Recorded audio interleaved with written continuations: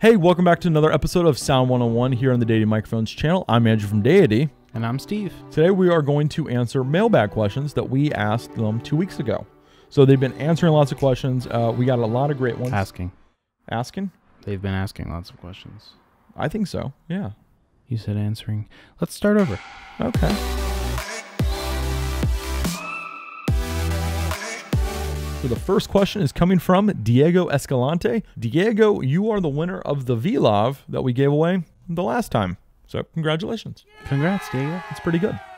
So Diego asks, how would you mic up a piano? So I would say to narrow it down, there are three really solid techniques that would give you kind of a different take on the sound of a piano. The first one would be to get just any sort of studio large diaphragm condenser and have it a few feet away from your piano. And what this is going to afford you is also capturing the natural reverb of whatever room you're in. Like a performance hall, that kind of thing. Things that are designed for music performances. Right. You'd have to watch for some ugly reflections in an untreated room, but there's going to be a natural reverb that will really add a nice sound to your piano. One microphone, large diaphragm condenser, a few feet away, pointed at your piano. Hope for the best. Cool. Another technique is to use the XY technique, which we talked about previously as a stereo recording technique. So that's going to have two microphones. So you're going to line up the capsules so they're on a single plane. And this whole setup can just be, again, a few feet away from your piano, pointed generally at it. Keeping the capsules on the same plane is going to remove any phasing issues that you would normally have if you were using a sort of stereo pair and separating the microphones. So you don't have to worry about like the 3-to-1 rule.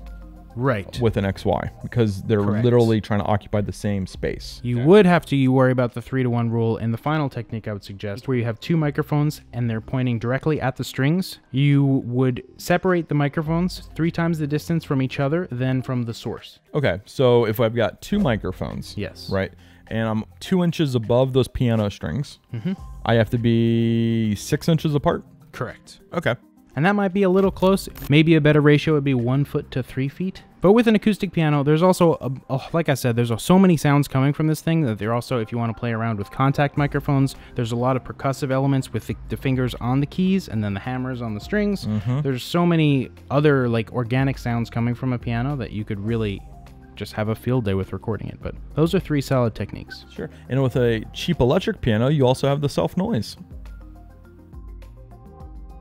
Let's do the next question. Neo Ray asks, to do an XY recording, do we need a 2-channel mixer or recorder? The whole idea of this stereo recording technique, stereo is 2 tracks. Okay. So you have the XY, left, right.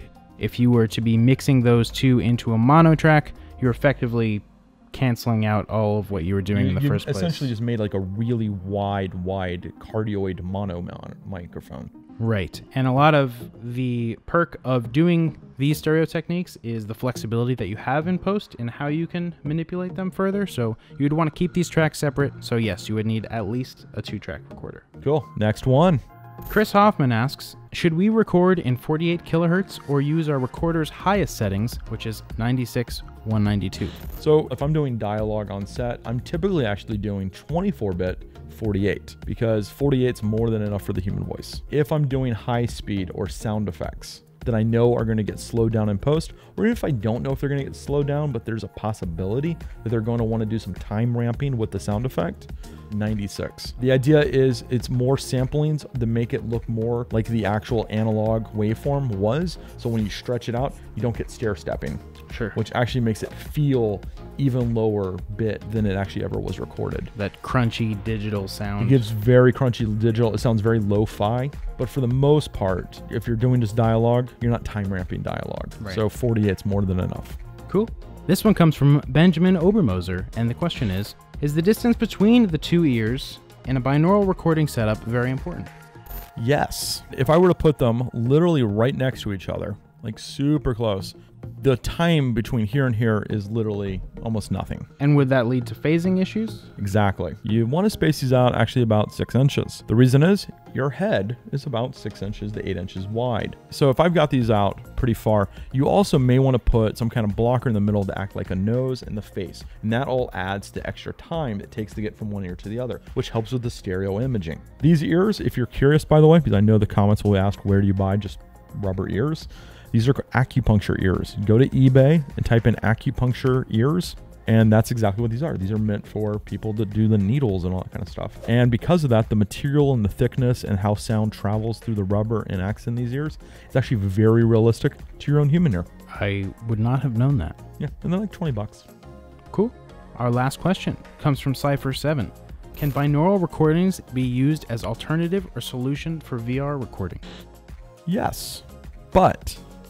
This is important because you have to have a special binaural microphone. It's called a quad binaural. They're crazy expensive. They're crazy specialized. But at the end of the day, let's always remember ambisonic microphones, quad binaural, all these kinds of VR type microphones that are specifically for VR are really fancy room tone microphones. At the end of the day, you're still using point sources on all your talent.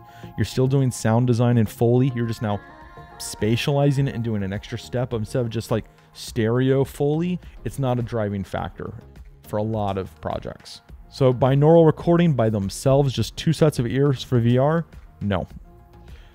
Quad binaural, yes. So Cool. There's your answer. It's exciting to see all these binaural recording questions. I feel like people are really trying out some exciting new stuff with the sound. Very really cool stuff. So there was another 5 questions in the bag. You guys now know a little bit more than hopefully you did when you started this video. Thank you again for watching. Don't forget, like, follow, and subscribe on all the social media platforms.